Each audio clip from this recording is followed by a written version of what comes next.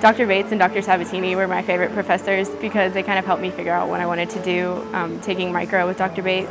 I really went back and forth being pre-med and PA, and I really didn't click with anything, I guess, until I took micro with him, and I loved it. And also Dr. Sabatini in the bio department, I did research with her, and that really kind of cemented that I want to do research. I kind of thought that the professors expected you to know a lot about what they were doing, but working with Dr. Sabatini helped me realize that they're actually there to explain things to you, and they want you to learn as part of the process.